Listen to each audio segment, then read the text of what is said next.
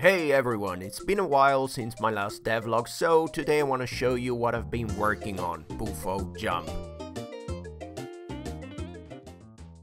Bufo Jump is my new game made with Godot. It's a 3D platformer where you play as a frog on a mission to save the pond from a factory polluting it. The controls are very simple and smooth. You can play with a mouse, a joypad or a touch screen.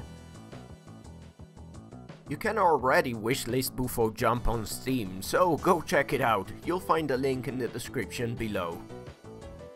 So you might be wondering, why Godot? Well, before Godot I was making mobile games with Adobe Air, which is a technology that's getting very old with little support and lots of limitations. Adobe Air has got its perks, but working with it has become very risky and has been limiting my potential for years. So I finally decided to learn a new engine for good this time. But why Godot, you might ask? Well, because it's open source, it's free, lightweight, easy to use and backed by a great community. It works very well too, and learning it was super fast. So what's my plan right now? My plan is to finish Bufo Jump and publish it, learn more about Godot and keep making new 3D and 2D games. I also want to make 3D remakes of some of my best games like Dynaboy, Slime Laboratory and, above all, Super Cattails.